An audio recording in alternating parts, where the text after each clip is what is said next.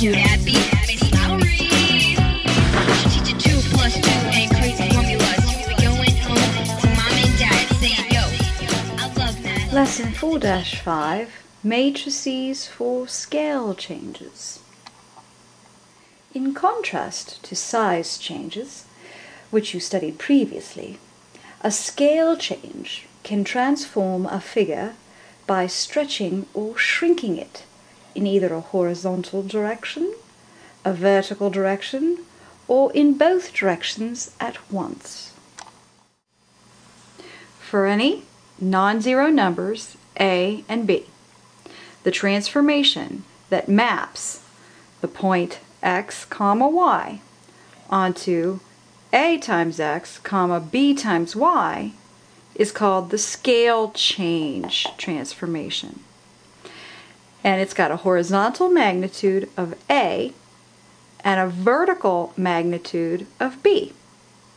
And the way we write this or denote it is scale, the function scale sub a comma b. Now the thing that's neat is your a and your b, as long as they're not zero, they can be big, they can be small, and we're going to shrink or expand, shrink or stretch the figure depending upon what these coefficients turn out to be. Alright, if the a or the b, if the absolute value of a or b is greater than 1, the scale change is called a stretch.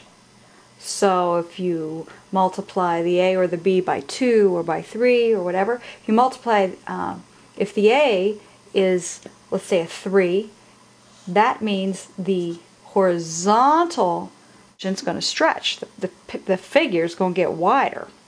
If the b is greater than 1, the vertical dimensions on the figure will stretch.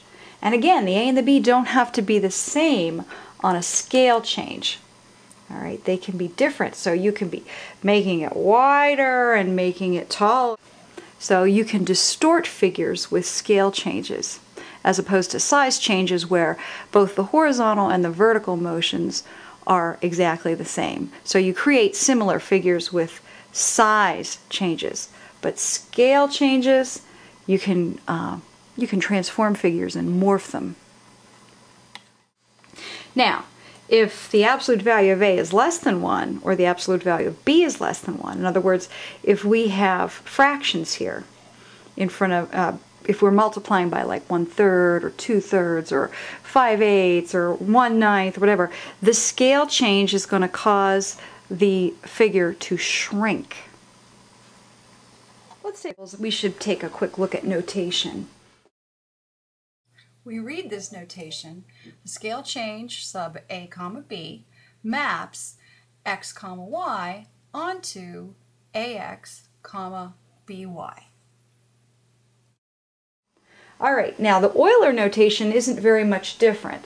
That Euler function notation would look like this: the size change sub a comma b of x comma y equals ax comma by.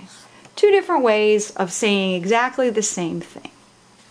Alright, let's do a real quick little scale change. Let's start with a square, and we're going to call this square Alex.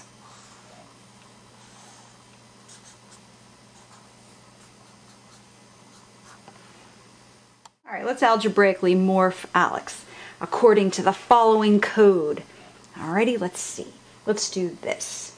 Let's perform a scale change sub 1/2 comma 3. And we're going to map all of the x's and the y's in Alex onto 1/2 x comma 3 y. Alright, let's go ahead and get Alex's point matrix. Alright, point A is at -1, +1. Point L is at 1, 1. Point E is at 1, -1. And point X is at -1, -1. So there is Alex, this point matrix. All right, now let's see what she's going to turn into when we apply the scale change. All of her x coordinates are going to be cut in half. So this is going to become -1/2, +1/2, +1/2, and -1/2. And all of her y coordinates are going to get multiplied by 3. They're going to triple in size. So this will become 3, 3, -3, -3.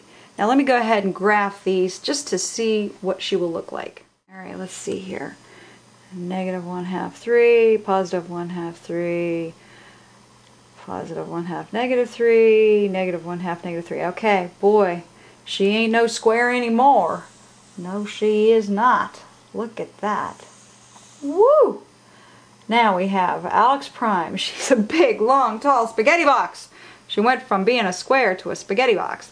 All right, now, so you can see we've got 2 point matrices. Now, we wanted to go ahead and figure out what did we multiply by here to get the new matrix. I know I multiplied by all the x's by 1/2 and all the y's by 3, but we should be able to illustrate this with a matrix, and indeed we can. If we take the identity matrix and instead of the ones being in these 2 spots, we put in them the scale change factors, we will actually create a scale change matrix. All right, if I put the 1/2 in here and a 0 in here, 0 here, and the 3 here, what you will see is if you take this times this, you will get this.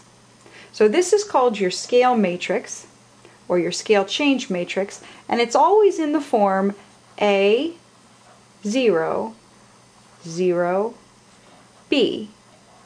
Okay, and this is your basic matrix for the scale change scale change sub A comma B.